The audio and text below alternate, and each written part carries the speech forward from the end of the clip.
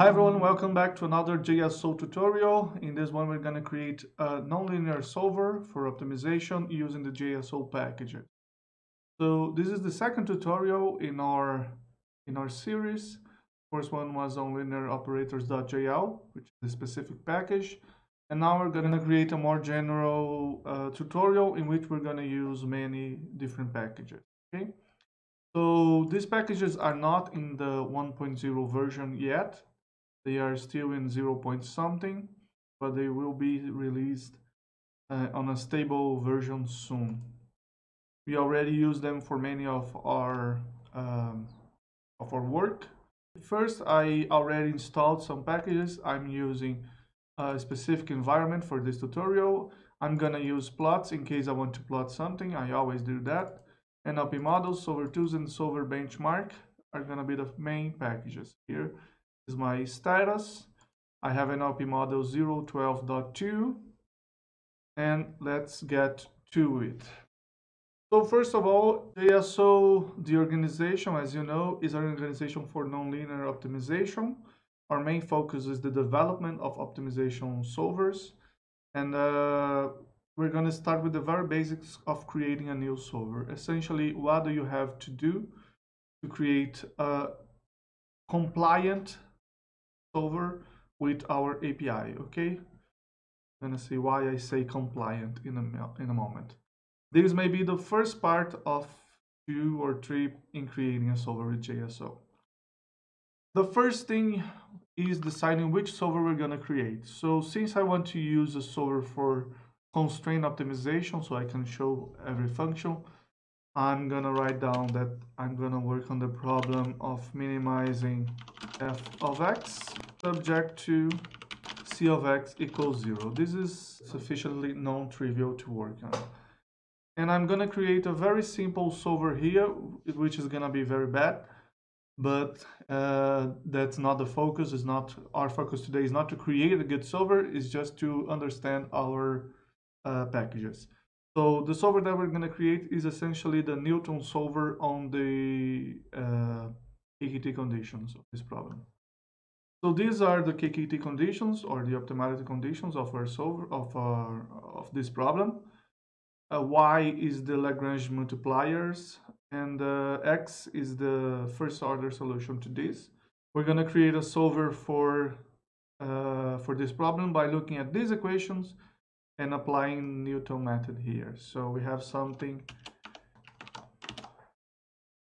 There you go.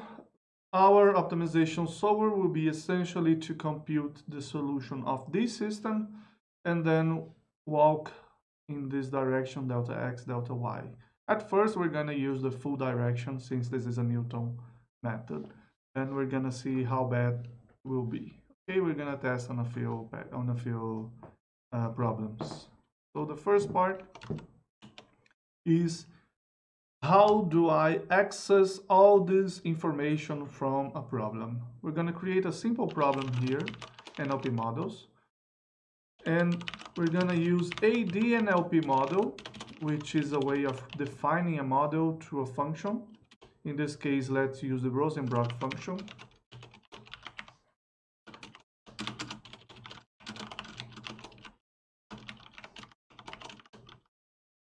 And I'm going to pass a... So this is the Rosenbrock function with starting point minus 1.2 and 1.0.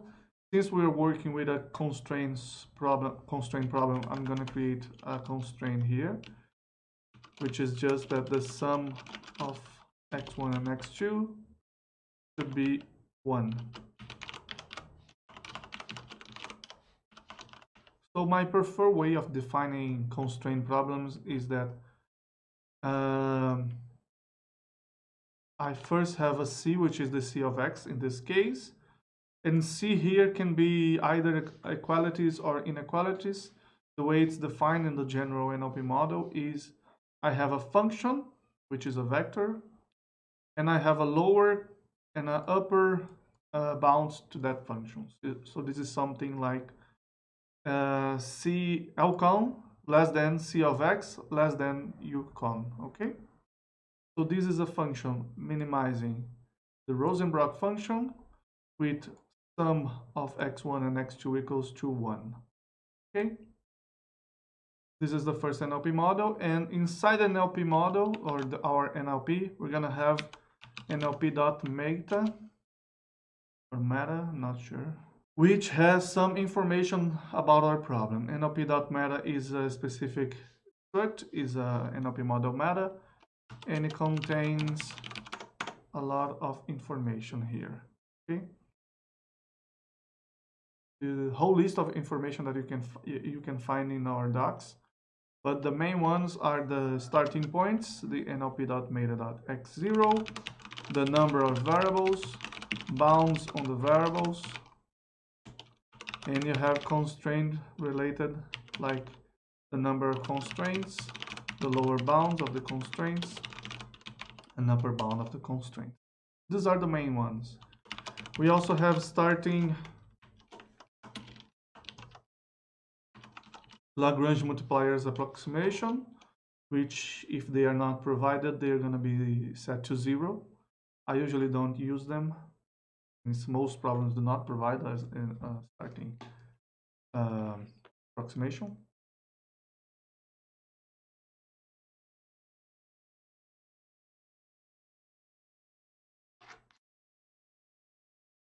And you can also query information about these constraints. You can see the J, fix, free, in, flow, range, and up, which are the fixed constraints, the free constraints, which are essentially useless, the infeasible constraints. These are essentially if a constraint has upper bound and lower bounds that are incompatible, the lower bounded, the upper bounded constraints, and the constraints that have both lower and upper bounds. So in our case, we only have equality constraints, so jfix should be equal to only 1, because we also only have one constraint. So this is the vector of constraints that are equalities. We could also ask if this problem is an equality constraint problem or unconstrained problem, and so on. Okay, there are some functions to query this information. So the first thing is that we have NLP.meta, which has a lot of information that we want to use. And the second thing is, how do I get the value of the functions? So the functions are the objective function. I'm gonna use a starting point here to do the calculation. So I have the starting function. By the way, I'm gonna copy this. I have the gradient of this function, the Hessian. So in this case, the Hessian is a matrix only with the lower triangle. And in this particular model, the ADNLP model, which uses forward diff, the Hessian is dense. So you should keep that in mind. I also have the cons, which are the constraints, and Jack, which is the Jacobian. Okay, so these are the main ones. I also have, in this case, I also have to worry about the Lagrange multipliers. And since I have Lagrange multipliers, I also have the Hessian of the Lagrangian, not only the Hessian of f. So in this case, I'm using zeros, which is not a good example. And my constraints are linear. I forgot about that. So let's change the constraints to something non-linear, so it's a little bit more fun. So x1 squared plus x2 squared equals 1. So all of these are the same, but when I get to the constraint, Jacobian, and Hessian part, they change a little bit. Okay. So now I have essentially everything that I need for my problem. I have here this Hessian of the Lagrangian, I have the Jacobian, and I have the gradient of f and the value of c, the constraints vector. Okay. So I have everything here. For a full API list, you can check the documentation. And I'm gonna skip the sparse part for now. So since I have everything, I just have to define my problem. And the first thing is the input of an NLP models compliant. I don't like the word compliant. Well, I actually like that word, but I'm not sure if that's the best word. Of an NLP models compliant solver is something like this. I'm gonna use essentially, I don't want to use SQP, but it is an SQP. So it is one mandatory argument, which is NLP, an abstract NLP model. And then you can have other arguments. Usually the ones I have are max eval, which is the maximum number of functions evaluations. I have max time, which is the maximum time, of course. I have ATOL and RTOL, which are absolute and relative tolerances. And I usually have something like the starting point in which I can change without changing the problem, or arguments for the solver itself. So the first thing is this. The only mandatory argument should be the NLP, which is an abstract NLP model.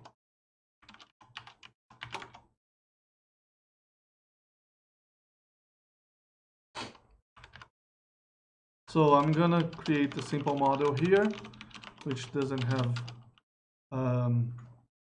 there isn't much to talk about it. I'm gonna use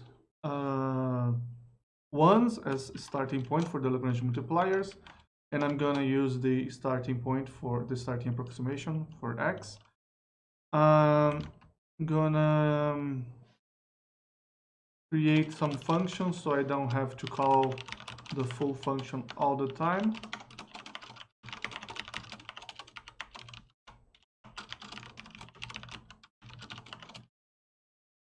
C of x is const NLPx, and J of x is the Jacobian NLPx. I'm gonna create the dual and the primal measures. So the dual measure is essentially the nabla of f at x. So I don't need that anywhere else, so I can just use it here. By the way, I'm not going to implement a very efficient solver. I'm just worried about how to implement some solver. Maybe in an advanced tutorial, we're going to show how to make this solver a little bit better. So dual should be 0, primal should be 0. Dual and primal are not the norm of these values. They are just the vectors, because I'm going to use them as right-hand side as well. So I don't want to check if the norm is small yet. And I'm going to create two tolerances here. One is for the dual, which is going to be ATOL plus RTOL times the norm of dual. And another for the primal, which is just going to be ATOL. I usually use only the absolute tolerance for the primal feasibility, because usually you are looking at it on in an absolute way. So I could create two RTOLs, one for the dual feasibility, for the dual measure, and another for the primal measure. Let's just use one for now. So what I like to do here is create two flags. One is solved. And when is this problem solved? When the norm of the dual is less than the dual tolerance and the norm of the primal is less than the primal tolerance. And I create another flag, which is tired. So tired is a measure to see if the problem has made too many evaluations or took too long to complete. So first I'm gonna create a start time, and I'm gonna create a delta t, which is time minus start time. Since we already made some computations, I'm gonna set start time at the beginning.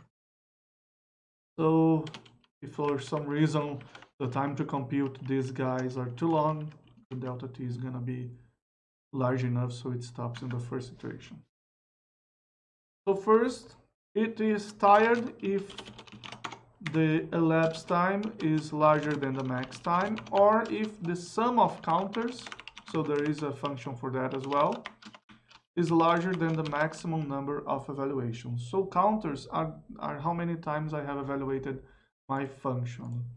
So I have neval obj, which is the number of times I have evaluated the objective functions, and I have the same thing for all other counters as well. And sum counters sums the counters. You can look at the counters by entering NLP.count. So this is not supposed to be accessed this way, but these are all the counters that we have used so far.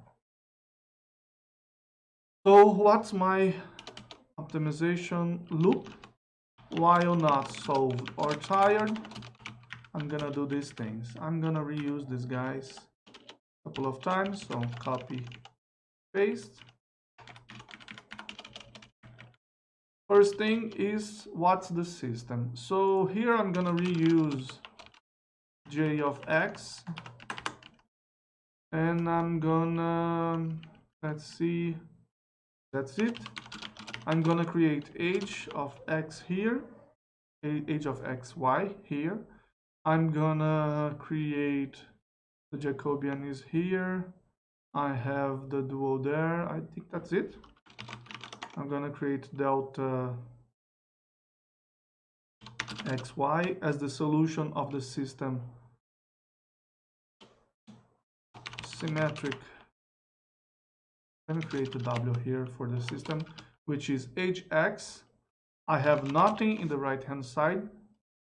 So nvar ncon is nlpmeta.nvar, nlpmeta.ncon.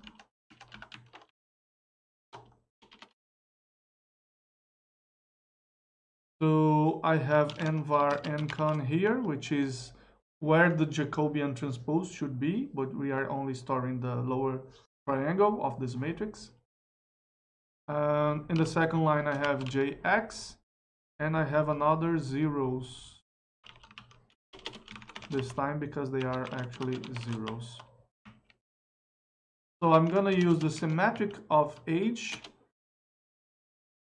slash dual primal. So I just want to solve this system. I'm not worried about efficiency. Of course, here I have a symmetric matrix and I am only storing the lower triangle of it, so I could use a Cholesky method. And in advanced tutorials, I can show you how to use Krylov.jl to solve this in a matrix-free method. But for now, let's just use the backslash. Delta x is gonna be delta xy1 to nvar, and delta y is gonna be delta xy nvar plus 1 to the end. I'm gonna happily walk the whole step. And for now, I'm just gonna return x and see what happened. Okay, so I am updating the number of, I also have to update this guy. So I'm updating the maximum time, and I'm automatically updating the number of evaluations that I'm doing. So this cannot stay in a loop forever. So this is safe. But since I don't want to wait too long, if it is not working well, I'm gonna set a small number of maximum evaluations. So our problems are, our first problem NLP is Rosenbrock with x1 squared plus x2 squared equals 1. So this has, I believe this has two local solutions, one close to minus 0.6 and another the actual solution, which is 1,1. Oh, sorry, this is actually not getting 1,1. Another solution which is close to something else. I was thinking about x1 squared plus x2 squared equals 2. So let's see what happens here. NLP, I actually don't have. I don't need to use this. NLP here. I'm gonna call SQP NLP and see if it fails because it hasn't added linear algebra. HXY.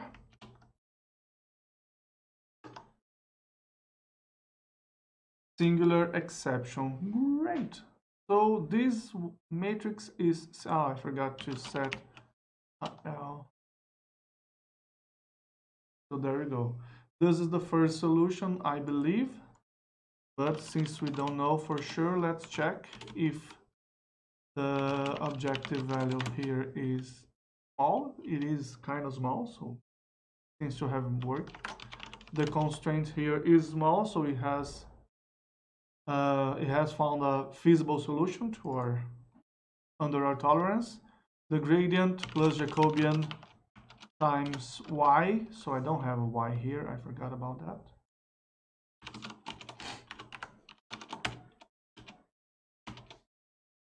So this is not small because I forgot to reset.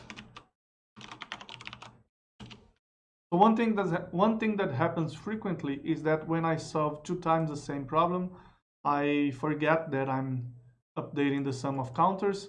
So the second time it actually has less than the maximum evaluation. So I have to reset the problem so we can reset the counters that it used. So here it is. It's actually not a very good value. So it maybe hasn't found a good solution after all. Or I forgot to update j of x. It's also a possibility. So here it is. It has found a decent solution under our tolerance, okay? So I update j of x, update dual primal, all the stopping conditions, and it has solved the problem with